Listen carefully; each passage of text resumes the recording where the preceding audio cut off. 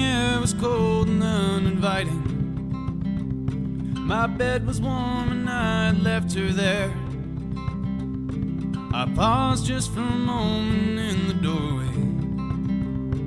I contemplated heading back upstairs. I pulled the door and turned the key to lock it. I shuffled through the snow toward the road. Stuffed my hands deep into my pockets. It's so peaceful here where I'm all alone. It's so peaceful here where I'm all alone. In the almost dark, the hardest part isn't in my aching hands or feet. The thing that hurts is when I think of her and all the distance in between. And I wonder if she's thinking about me when the sun first crests the ivory rooftops, when the coffee drips and the light plays with her eyes, when the evening hours close in, when another day begins.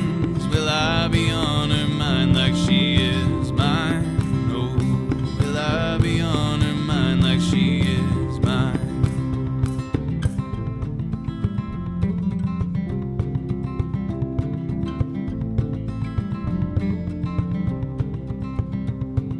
Single candle burning on the stovetop. The air inside was warm and drew me in. Welcomed home by our two excited dogs.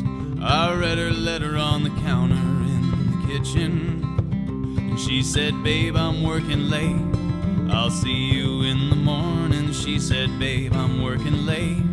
I'll see you in the morning." In the almost dark, the hardest part isn't in my aching hands or feet.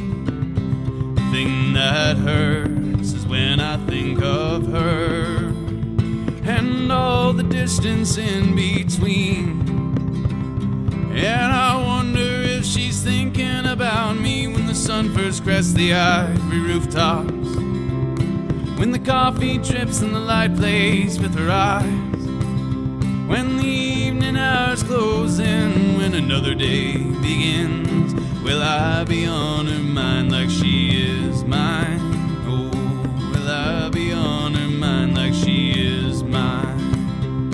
When the sun first crests the ivory rooftops, when the coffee drips and the light plays with her eyes, when the evening hours roll in, when another day begins. Will I be on her mind like she is mine?